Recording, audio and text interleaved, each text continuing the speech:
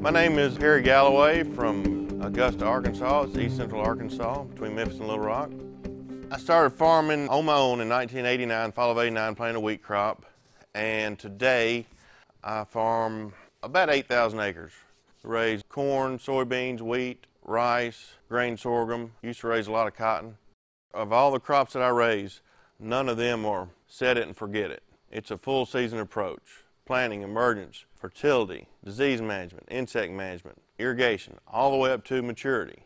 It's every day we're managing that crop. We probably have a Stoller product in our application 75% of the time. We're doing everything we can to keep our corn from having a bad day. So by applying the BioForge, it's just an insurance policy against that bad day.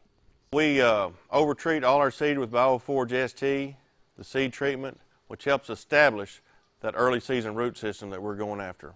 Because without a root system, you're not going to have a healthy plant, which is going to affect your end yield. We don't like to see any stress, whether it's moisture, excess, or lack of, because we feel like at some point in that plant's life, it's going to have some stress. So the BioForge is definitely a great stress relief product. We feel like we're getting great grain quality using the Stoller products such as Sugar Mover to increase the size of that kernel to give us good heavy test weight, as well as our previous applications of Excite and Enlarge Premier to really boost the size of those kernels. On corn, we're getting paid by the bushel or by the weight, so the heavier those kernels are, the bigger they are, the more we have to sell. Our bottom line is what counts at the end of the day.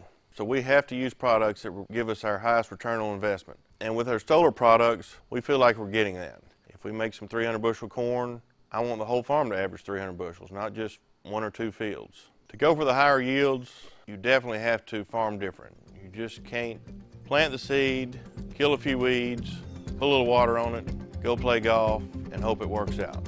It may not, but it's not going to win you any awards.